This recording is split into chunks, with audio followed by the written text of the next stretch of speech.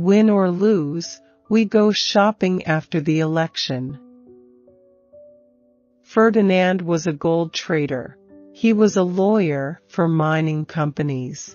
When he entered politics in 949, he had tons and tons of gold. When Bill Gates was a college dropout, Ferdinand already possessed billions of dollars and tons of gold. It wasn't stolen.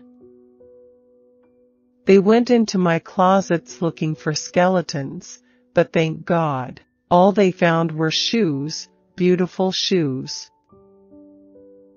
Life is not a matter of place, things, or comfort. Rather, it concerns the basic human rights of family, country, justice, and human dignity. Filipinos want beauty. I have to look beautiful so that the poor Filipinos will have a star to look at from their slums. Never dress down for the poor. They won't respect you for it. They want their first lady to look like $1 million. We practically own everything in the Philippines. I have never been a material girl. My father always told me never to love anything that cannot love you back. People say I'm extravagant because I want to be surrounded by beauty. But tell me, who wants to be surrounded by garbage? I did not have 3,000 pairs of shoes, I had 1,060. If you know how rich you are not rich. But me, I am not aware of the extent of my wealth. That's how rich we are. They call me corrupt, frivolous. I am not at all privileged. Maybe the only privileged thing is my face. And corrupt? God, I would not look like this if I am corrupt. Some ugliness would settle down on my system. I was no Marie Antoinette. I was not born to nobility, but I had a human right to nobility. The Marcos era was the golden time for the Philippines. We had the lowest crime rate in the world in Manila and real development then. At last, people are starting to understand this. Doesn't the fight for survival also justify swindle and theft? In self-defense, anything goes. It is shallow people who think beauty is frivolous or excessive. If you are bringing beauty in God, you are enriching the country. Rice feeds the body, books feed the mind, beauty feeds the soul. It is one thing I can really be proud of and stand tall in the world. The Philippines is a terrible name, coming from Spain. Philip II was the father of the Inquisition, who I believe died of syphilis. It is my great regret that we didn't change the name of our country. I hardly can sleep. I feel that my target now is really to save Mother Earth for humanity, and it's doable. It's the rich you can terrorize. The poor have nothing to lose. I am First Lady by accident.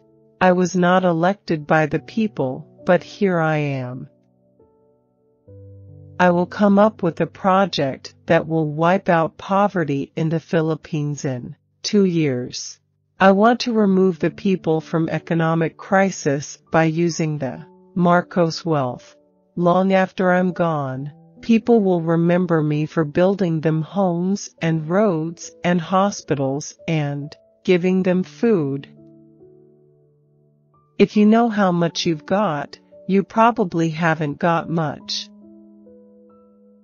I hate ugliness. You know I'm allergic to ugliness. I get so tired listening to $1 million here, $1 million there, it's so petty. I have a different way of thinking. I think synergistically. I'm not linear in thinking. I'm not very logical.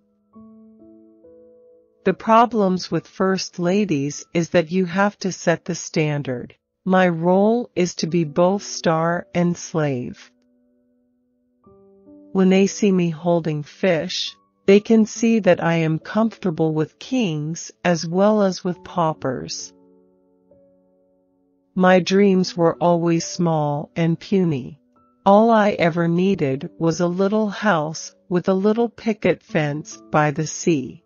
Little did I know that I would live in Malacanang Palace for 20 years and visit all the major palaces of mankind, and then also meet ordinary citizens and the leaders of superpowers. The problem of the world today is the people talk on and on about democracy, freedom, justice.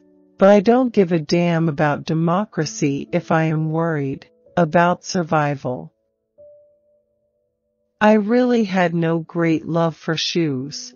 I was a working first lady. I was always in canvas shoes. I did nurture the shoes industry of the Philippines. And so every time there was a shoe fair, I would receive a pair of shoes as a token of gratitude. You know, not even your British Queen is called just Elizabeth, she's Elizabeth II. There's only one Imelda. My dreams have become puny with the reality my life has become. Continuous persecution of widows and orphans is a crime. Even the Bible says there is a specific place in hell for those who oppress widows. I love everybody. One of the great things about me is that I have a very positive attitude. God is love. I have loved. Therefore, I will go to heaven. The only rich person is a person who is rich in spirit. I have no money deposit. I have only beauty deposit. Filipinos don't wallow in what is miserable and ugly. They recycle the bad into things of beauty. I always say you can never be extravagant with beauty. Beauty is God made real. Beauty is life. My husband does not like me to give interviews because I say too much. No talk, no trouble. The Reagans were dear friends for many years. Even when he was governor of California, Nancy appreciated a lot of Philippine-made things. They've listed my name in the dictionary. Ɪmeldific is used to mean ostentatious extravagance, but the truth will prevail. I beg Osama to stop warring. He is a Muslim, and Islam means peace. Nobody wins in a war. I wish I were tapped in the problem about Iraq. I knew Saddam enough that I could have talked him into surrendering. But it's too late.